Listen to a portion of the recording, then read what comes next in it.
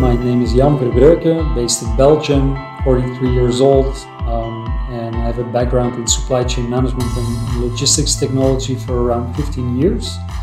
My job is to improve the commercial strength of the company, and that is by bringing in new partnerships with companies that believe in the benefits of a highly digital and a highly collaborative supply chain. One clear trend is that supply chain management is gaining importance, and obviously that has to do with the challenging times that we are living in.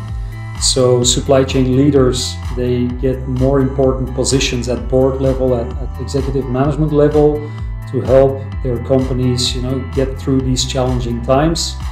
And it's going to be interesting to see how they will meet, these increased expectations. Are they going to hire more people with increasing labor costs and difficulties to find the right people? Or are they going to use technology, right? And I really believe that the time has come to catch up and to really give supply chain people the solutions they deserve. So much more flexible, more modern, end-to-end solutions. That I think is definitely a trend that we will see, that supply chain technology will become much more important. My number one advice would be to start with the basics first. There's a lot that is possible in technology, but I think it's crucial that you build a strong digital foundation first. And with that I mean putting your physical supply chain into a digital network.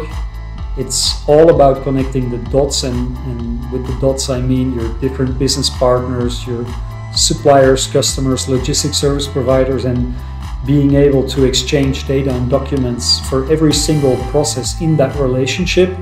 So that is something that will allow you to move to a fully data-driven supply chain, and that will allow you later on to move to more innovative concepts like self-correcting supply chains, where additional artificial intelligence components can help you also with the automation of decision making. So getting the basics right first is crucial, I think, and will allow you to move to a best-in-class supply chain later on.